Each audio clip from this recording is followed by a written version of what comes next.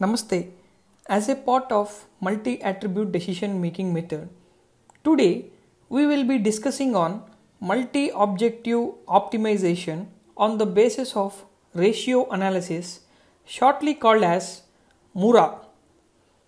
MOORA method was widely used because of computational time is fast as well as very less number of mathematical formulations are used. Let's start.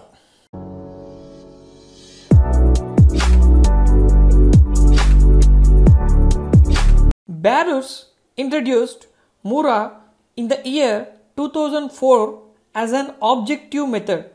In this method, the desirable and undesirable criteria are used simultaneously for ranking, and hence it is a compensatory method. The method primarily employed for quantitative attributes only. MOORA method majorly consists of two components. One is the ratio system, which introduced in the year 2004. Later on, Barrows and Javdaskis introduced the reference point approach in the year 2006. Here in this video, it is all about the ratio system, which widely used in many selection applications. Steps in MOORA ratio system. The first step is based on selection problem. The alternatives and attribute values in the decision matrix are considered as X. Then the matrix need to be normalized by using the formulae. This results in Xij star as a normalized decision matrix. Second step is estimation of assessment values. Here the normalized data need to be multiplied with the weight criteria for all the alternatives. For multi-objective optimization, these normalized performances are added in case of beneficial attributes and subtracted in the case of non-beneficial attributes.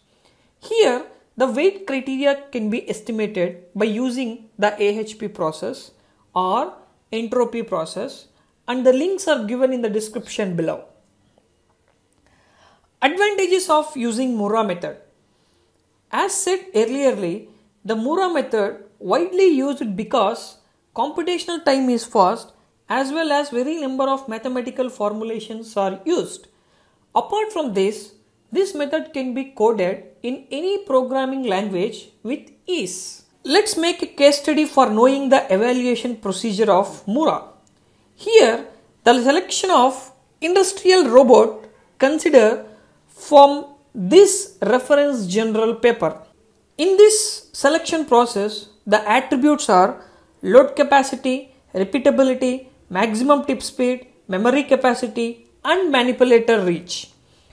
Where the load capacity, maximum tip speed, memory capacity, and manipulator reach are beneficial attributes, means maximization, and repeatability is a non-beneficial attribute, means minimization. The alternatives considered here are 7. 7 models of industrial robots are shown here. Let's open the spreadsheet and copy the decision matrix from the published journal paper.